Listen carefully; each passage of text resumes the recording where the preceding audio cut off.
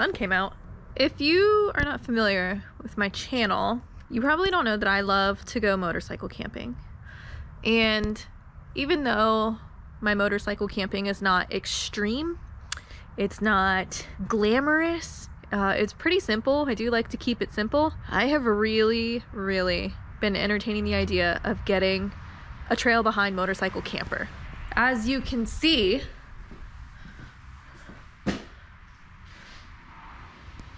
I don't currently have one, but I would very much like to talk about some things. God, I just can't stop looking at my bike, man. Okay, I'm gonna quit looking at it and go ride it. Let's go. So yeah, if you guys are not familiar with the channel, like I said earlier, you'll know that I enjoy motorcycle camping, preferably tent camping. I do like being comfortable in tents, and when you are motorcycle camping, you have a lot of gear that you have to bring with you that you can't just leave on your motorcycle. So I like having a tent because it means I can bring all of my gear and my little modern luxuries in with me, and they're out of the elements. I also enjoy hammock camping. I do have a Lawson hammock that I've been camping with multiple times, and it's also very comfortable, just a little bit limited on space. And like I said, I'm not like a huge adventurer. I don't like to rough it very often when I go camping. I'm just kind of not into that style of camping, but I still enjoy getting outside, traveling, and experiencing different things that just comes with the nature of camping.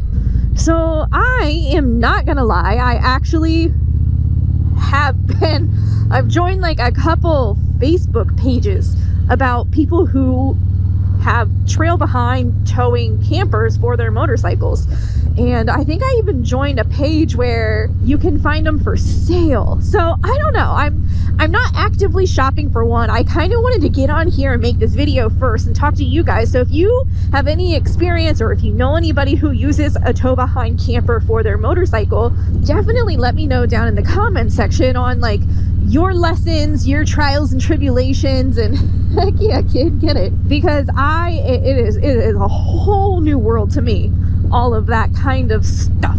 I don't know, man. I love camping. I love motorcycle camping, but I also like being in luxury. And one of the biggest reasons, probably the main reason why I'm even having these thoughts and these ideas, is because if you're familiar with anywhere on the East Coast, anywhere east of the Mississippi, we do not have public camping land. So if you go camping, you have to go to either a private campground, you have to go to national forests or state parks and stuff like that. But a lot of those campgrounds cater more towards campers, like RV style campers. And to me personally, camping in a bunch of little, it's basically a trailer park. Camping in that kind of environment just isn't exciting to me. I don't look forward to it. I don't like seeing my neighbors and their big screen TVs and their screaming kids and their loud dog. That's not exciting for me. But I kind of have to do with what I have. And fortunately for me, I ride a 900-pound bagger. I can't just go off on into the wilderness to some of these private campgrounds, and some of these amazing campgrounds are quite literally miles and miles and miles down like some treacherous gravel roads, or you have to ride through cornfields and stuff. I just can't do that on my bike. And there are badasses out there who can. I am not one of them. I am very much a tarmac rider, and that's just what I enjoy, that's what I'm good at, and that's what I'm gonna stick to. So having a tow behind camper for my motorcycle seems like the perfect idea. You still get to go outside and experience the outdoors and go hang out with your friends, or shoot, I can take mine all the way to New York when I go to Babes Ride Out. And that's actually the very first time I saw a real life camper. I was at Babes Ride Out this past June in New York, and there was a girl there who had a big pop-up camper, and it just looked so cool. I was 110% incredibly envious when I saw that. Even though I had a very wonderful, accommodating camping setup, I still wanted to sleep in a camper. So that is I'm not gonna lie, that's something I have genuinely been entertaining the thought of.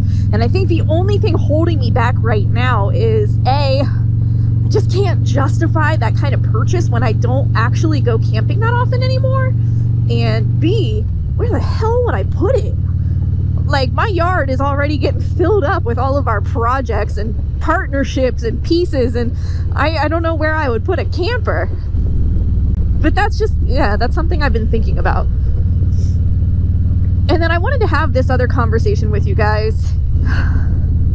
It's winter, obviously. I try not to talk about the weather on here too much because it's incredibly boring, but it is winter. I do live in Ohio, and this is a motorcycle channel. Obviously, it's a little bit challenging sometimes to continue to get out and have fun and create content on two wheels twice a week, every week, like I do. Obviously, it's doable. I've been doing it for 2 years, but I kind of wanted to ask you the question of just, would you be interested in any four-wheel content? And I'm not saying that it would replace the channel. Just, okay, let me explain. I have been absolutely smitten with the brand new Ford Bronco since the day it was announced. I mean, that thing just captured my imagination like no other car has done since I've been a driver. And I think Ford, and I've never driven one, I'm sure there are growing pains. It's a new first gen and there's all of that jazz, but I am just so thankful. Ford hit the nail on the head with that Bronco by offering it in a manual transmission. You guys, you know, I sold my manual transmission about 4 months ago, and we bought our truck. My husband and I bought a Chevy Silverado, and I genuinely don't know how we've existed for so long without a truck as adults, so that has completely changed our life. But I miss having my stick shift, man, and I hate admitting that, but I really miss having a stick shift in my life. And now that I've gone, you know, 4x4, like now that I have gone four-wheel drive, I can't not have that anymore. So the Ford Bronco has just, it has been so exciting to me because, like, I think that would be the perfect vehicle for myself personally. I would truly love to get my hands on a 4-door manual transmission. It has 7 speeds, so your standard 6-speed and then a crawl mode. And dude, I just like dream of all of the camping and the fun, like, outdoorsy stuff that I could do with the channel, with a vehicle like that. And I just, first of all, I don't have the money for something like that, so that's like red flag number 1. Number 2 is I don't want to do something like, I don't want to change the content of my channel, and that will never happen. This channel is called Her Two Wheels for a reason, and it is all about my love and my passion for riding motorcycles, any motorcycle, any 2 wheels. Oh, hi, handsome. So that would never change. But in these winter months, I'm wondering if you guys would be cool if we were to do some like winter camping in a vehicle like that. Not saying that it would be a Ford Bronco, but just a vehicle like that. Because it has been at the top of my mind lately, man. And now that I'm seeing more Broncos out and about, I'm like, damn, God, they're so good looking. But dude, just like, I'm just imagining the kind of camping and the kind of like luxury items I could bring with me if I had a tow-behind camper.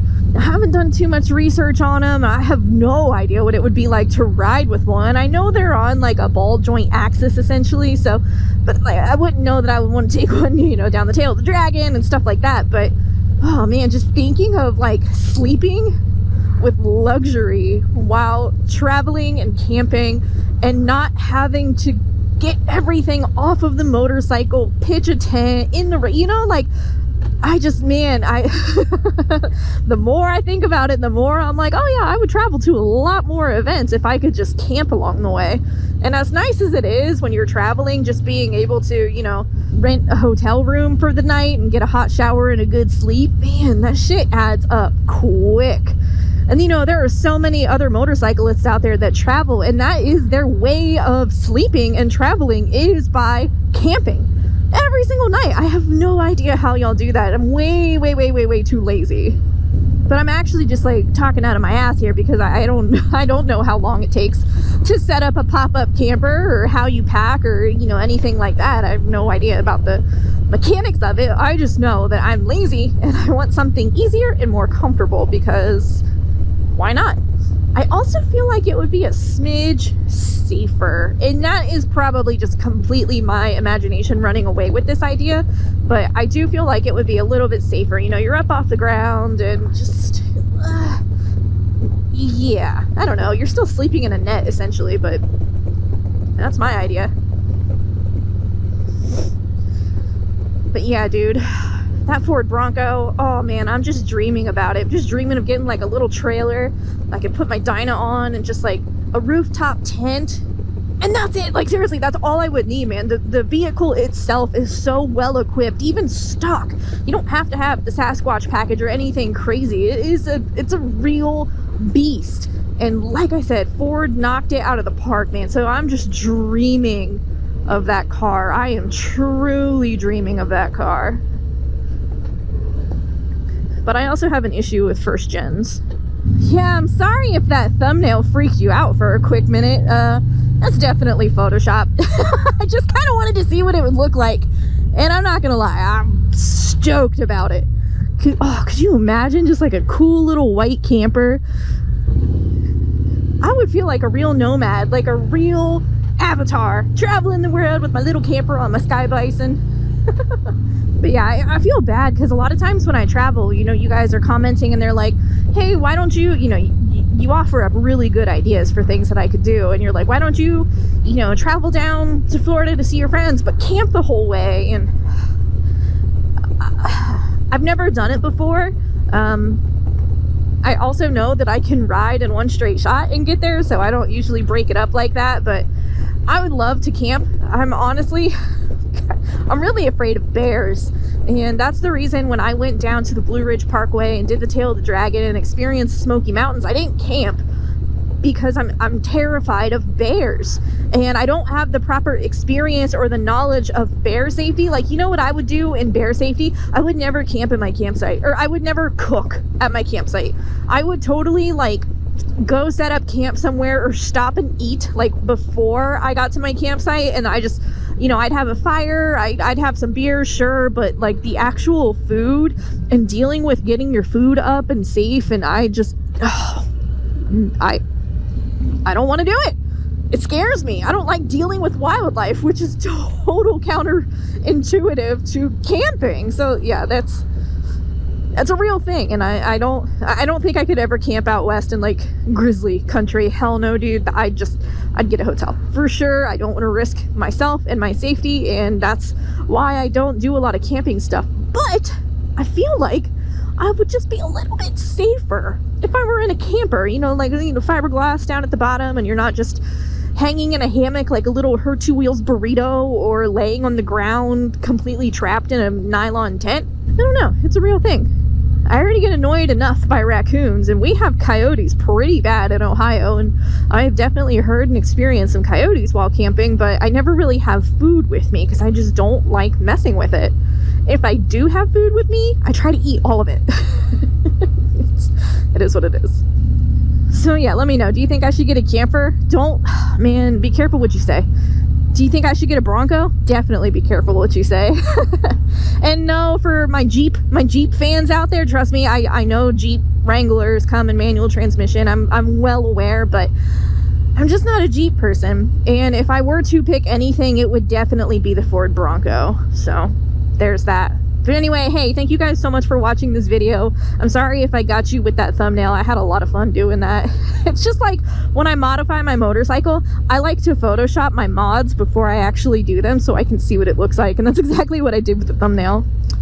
So thank you for watching. Until my next video, as always, you be good, and I'll see you later.